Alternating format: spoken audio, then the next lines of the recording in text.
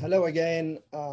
Today I'm going to show you that you could do one step to make these kind of questions easy to solve. So what is the step? The step is related to cross multiplying. So we have x on the bottom here, and a lot of students get stuck when they have an x on the bottom like that. The best way to do this is what I call free crossing or free trade. What do I mean by that? See, in this kind of situation here, this x could go where the 6 is, and the 6 could go where the x is. So just know it that way. It's about cross multiplying, but just know when you have this kind of situation, 6 goes where the x is, and x go where the 6 is. So now you have x equals 32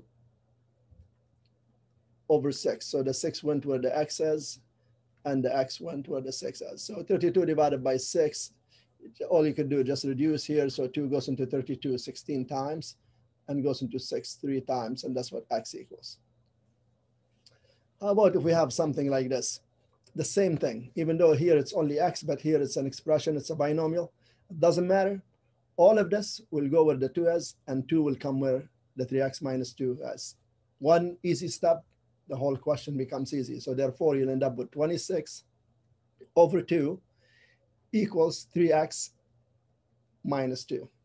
Now 26 divided by 2 is 13 equals 3x minus 2. Now move the negative 2 to the other side. So we add 2 to both sides, and that will give me 13. 13 plus 2 equals 3x. And that's 15 equals 3x. Divide both sides by 3. X equals 5. Very important step. When you have this kind of expression, a lot of students get stuck in this. What do we do? It's very simple. Move this here and move this there. Move this where the 2 is and bring the 2 where the 3x minus 2 is, and it's done. I hope this helps you do this kind of things a little bit faster. It makes this question simpler than what it looks like. Thanks for watching. Success in learning is success in life.